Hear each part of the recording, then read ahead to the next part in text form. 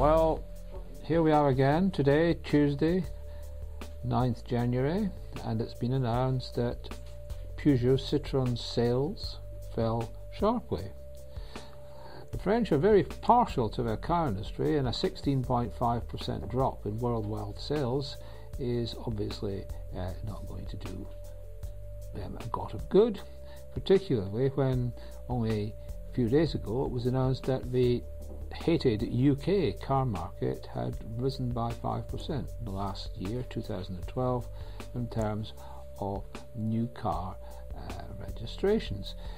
It's an all-over bad news story for Peugeot, particularly France, its home market, Spain, Italy and Portugal.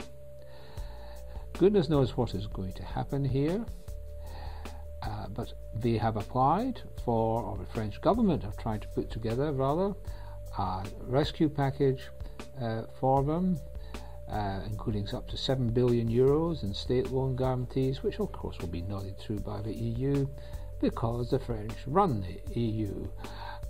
So this is really dire news all round.